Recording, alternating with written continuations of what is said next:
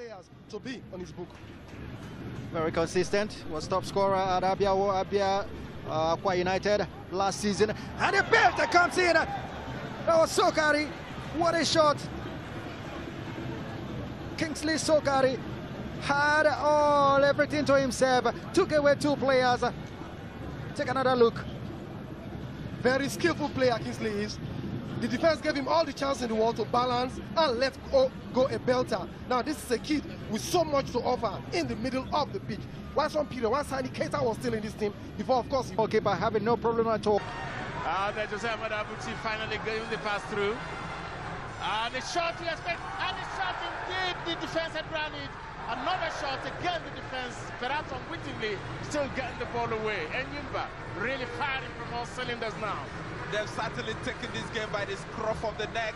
A succession of chances there. The first one, and a good defense. Great defending from Enyimba. And the shot, well, not on target there. That was a snapshot from Kingsley Sokari.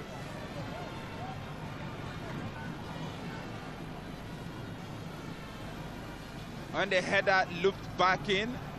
Sokari, it was set up for him nicely by CB Ugwa, but he sliced. It's taken away from him. Enyimba on a strong counter now. How quick can they be? And the sunshine, they are a bit thin in the back. And a shot finally just flying over the bar. Enyimba losing that opportunity to claw back to even terms here. Not a very bad attempt from Kingsley Sokari, but it was rising all the time. This was a very quick breakaway from the People's Elephants. You can see that didn't miss by much, but maybe Henry Ayodele would have been equal to that had it been on target. To the brighter Kojawewu, stopping that one again, gives the ball away, and a chance for him to break, and running, galloping away, and he finally decides to go at it alone. Very selfish, because Big Shop was better.